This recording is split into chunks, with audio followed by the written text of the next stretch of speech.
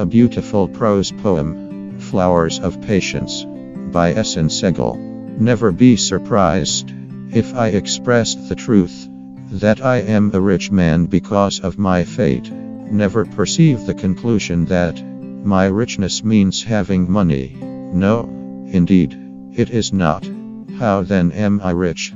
I explain how. I am rich in this sense. My bowl of the heart is full of pain that the people of the world put in it. In the journey of my life, wherever I went and stayed, it is such a treasure, which no one can steal, since the heartbeats are its guard. Whereas, I am stingy too. I never give to others, even a little of it. I only take. People throw that simply in my heart bowl. I do trade with God from this treasure.